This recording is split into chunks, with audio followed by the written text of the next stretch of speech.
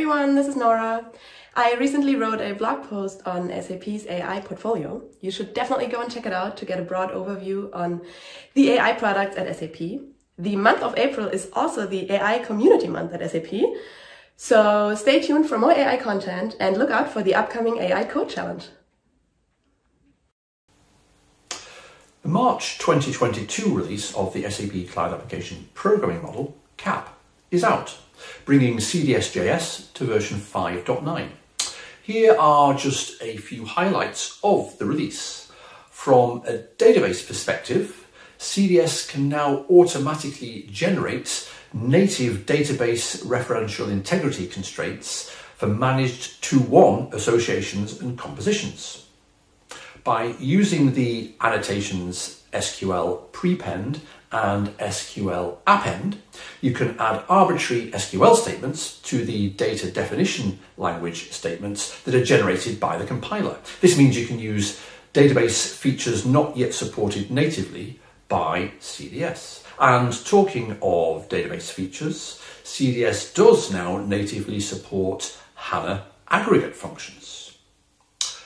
As well as these database updates, there are some general updates and improvements to the CDS language, as well as some important changes to the Node.js and Java SDKs. You can find all the details of this March 2022 release in the usual place at cap.cloud.sap. Hi everyone. We have exciting news to share with you for SAP UI5 and OpenUI5. Version 1.100 is now available for both deliveries. One of the highlights for me personally is the new Horizon Dark theme that brings a dark mode to the popular Horizon theme. Definitely check that out if you haven't done already.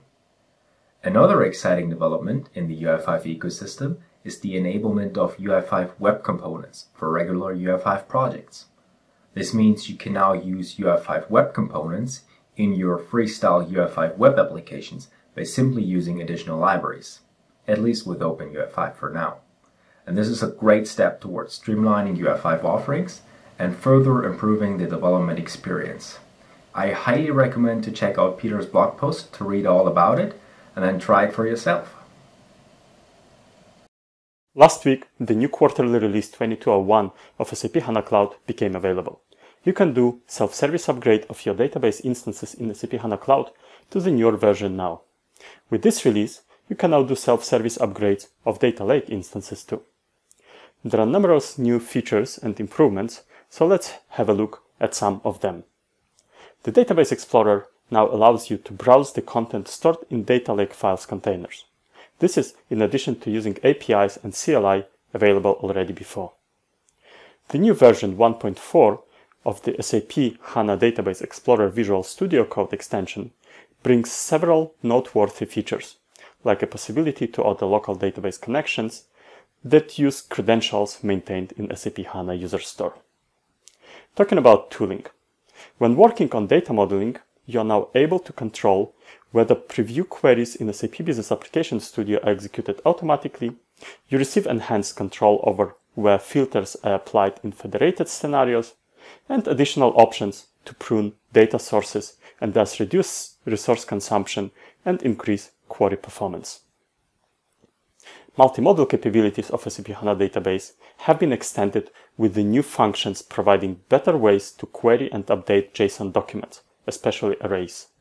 Plus, you can use a new graph method for the graph traversal statements, the Dijkstra algorithm. A notable new functionality in the embedded machine learning are new AutoML functions, allowing you to automatically generate and select such pipeline models for classification and regression ML scenarios. These new AutoML capabilities can be leveraged with the SQL and Python interfaces alike. And these are just a few to mention. Please check complete set of links in the description of today's news episode. By the way, if you are new to the topic, then there is a brand new Open SAP course for you that started this week called Ride the SAP HANA Wave: Fundamentals and Insights into Cloud Databases. The current week is the introduction week, which will be followed by data integration and modeling, architecture and administration, and then optional advanced topics. Happy learning! There's some hot news this week that crosses the entire SAP BTP topic area. First, we have the announcement that ASUG, the America's SAP Users Group, is launching a new SAP Technology Platform Community Alliance. This is a whole new type of community organization within ASUG that will combine all the peer groups that fall under the SAP BTP functionality. So for any developers that are ASUG members, this is going to be a great new way to connect, influence, and educate on all things SAP BTP. To kick off this new community alliance, there will be a town hall launch event on Friday, April 15th. Check out the link in the show description for all the registration and event details. Also on the topic of all things BTP, we want to highlight the excellent SAP Integration and Extension Talk podcast. This week's episode 81 dropped, featuring an interview with Arthur Perry, a development architect with SAP BTP runtimes and core stakeholder engagement team.